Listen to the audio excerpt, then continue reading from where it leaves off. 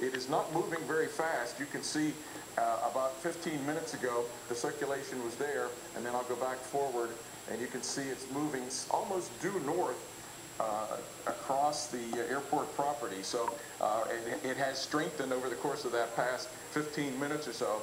A tornado warning in effect for the area.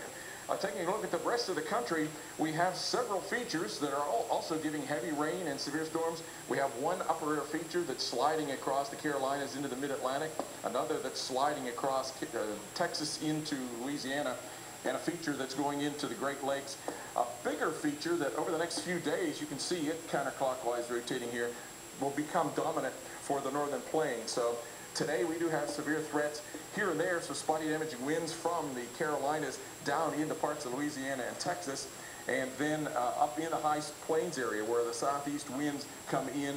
They are lifted up over that high terrain and anywhere from Wyoming down into Colorado and later on into parts of Kansas, Oklahoma, and the Texas panhandles, as well as with the approach of that upper low, perhaps some storms that are into the Montana area. We will see tomorrow a little bit more of a concentration of the storms up in the Montana